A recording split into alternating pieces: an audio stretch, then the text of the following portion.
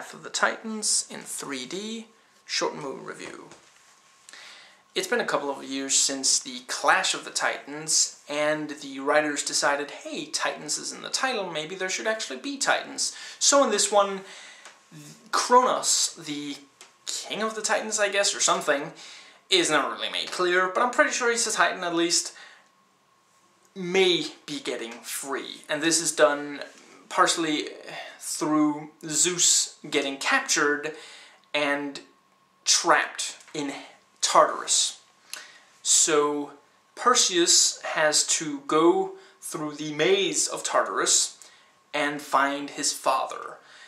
Joining him are Andromeda, because Io died in between movies, as per the action movie law, that, you know, the hero's love interest has to die before the second one, or get divorced or something. And Agonaut, or something like that, who starts out obnoxious and then completely abandons any personality, I guess to fit in.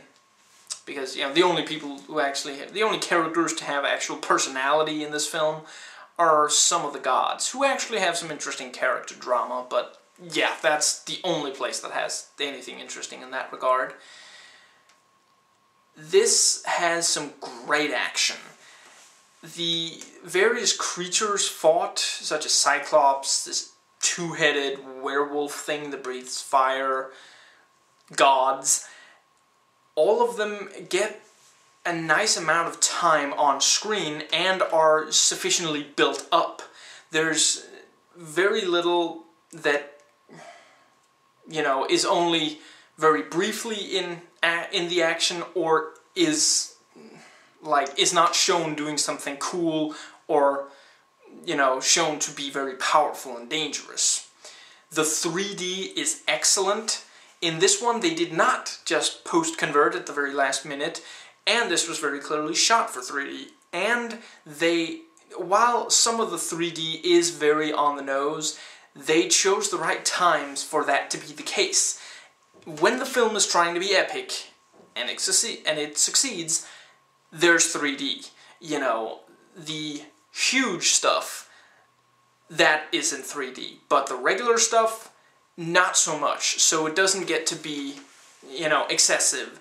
And when the film really needs to feel, you know, massive, it does. And it's also a film that really shows how, you know, for example, the gods are more powerful than the men, and the Cyclops are stronger than the men, and, you know, such things. So it's not just facing them head on, you have to actually be smart about fighting these things. Dialogue is pretty average. Acting, just about the same, except for Liam Neeson and Ralph Fiennes, who have some really great, you know, their dynamic is one of the most interesting things in the film, as far as, you know, anything that actually challenges you mentally and isn't just nice to look at. The film is straight, mindless popcorn entertainment, and as such, it's quite good. If you like this review and want a more detailed one, check below, it's there as a video response. If not, it'll be in the description box. Please rate and comment, and hey, if you like this video, that subscribe button's just waiting for you to click it.